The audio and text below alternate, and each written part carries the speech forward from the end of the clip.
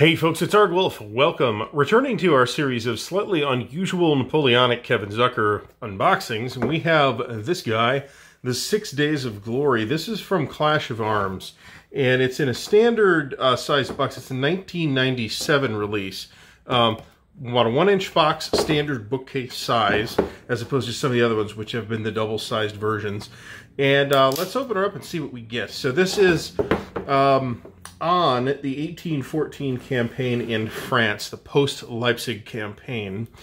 So it covers the same subject matter as Napoleon at Bay, but it's a different series or sub-series called the Days series, which has a different scale as the campaigns of Napoleon series. One thing that I noticed right away is, for one thing, there was that sticker on the shrink wrap, the 15th anniversary of Theater of the Mind Enterprises. But I also noticed that the box is this sort of nice linen finish box type thing, which is something that Clash of Arms does with their maps, but I've never seen them do it with the box before, at least not in this period. I mean, Legion of Honor kind of has something similar going on as well. So let's see what we get. So the first thing I'm removing is the game rules. So this is a black and white, pretty standard looking format. Feels like about 24 pages. It is a 24-page book with a table of contents at the back. I guess I would rather have a table of contents at the back than not have one. Of the 24 pages, it looks as though roughly 16 or 17 are actual rules and scenarios, and the rest are designer's notes. So actual rules look like they come to roughly 15 pages. That is very lean for this designer.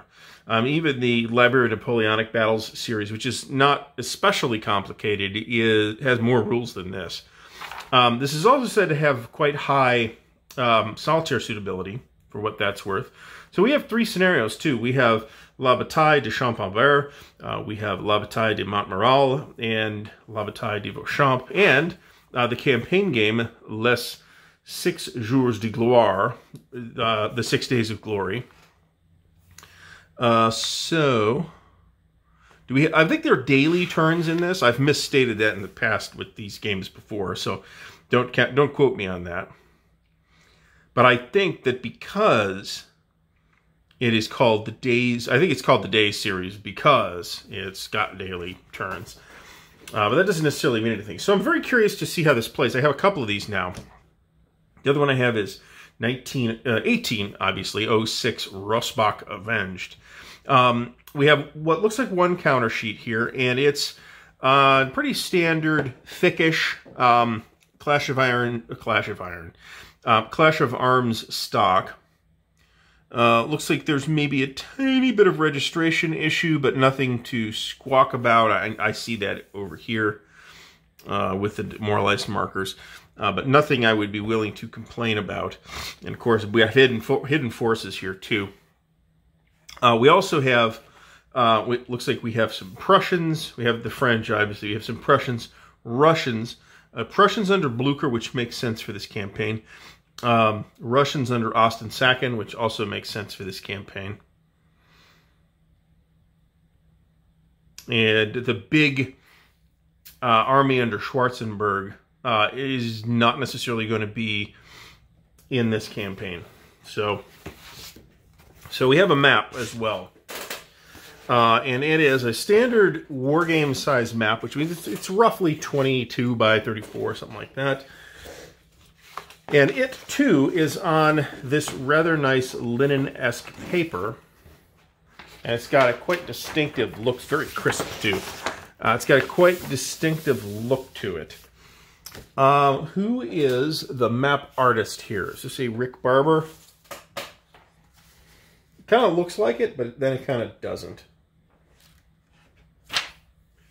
Let's see here. Pretty sure that was in here somewhere. Map art by Rick Barber. Yeah, this is a little bit unusual for Rick Barber's style, but that was the person I immediately thought of when I saw the map, too. So one map, reasonable sized. I have a terrain key up here, which I'm Pretty sure you can't see in frame on the video. That'll be right here. We have a CRT, which appears to be a lot of retreats one way or the other, but also a lot of exchanges in the middle of the table. French casualty track, because you're keeping track of that. That's very interesting. This is the smallest of these games that I have so far. I think there's 3 games in the series. This one, I want to say, is a little smaller than Rustbach Avenged. All right, so we have a errata and clarifications, half-size sheet of paper. So nothing huge. Russian setup and reinforcement table on one side. French setup and reinforcement table on one side. Prussian setup and reinforcement table on one side. And then we have a Clash of Arms customer response card and a little other thing that says some stuff about the other Napoleonic games that they did from Mr. Zucker. So this is pretty interesting, and one of the things that interested me in it, in addition to just interest in the subject, is the compactness of this particular title.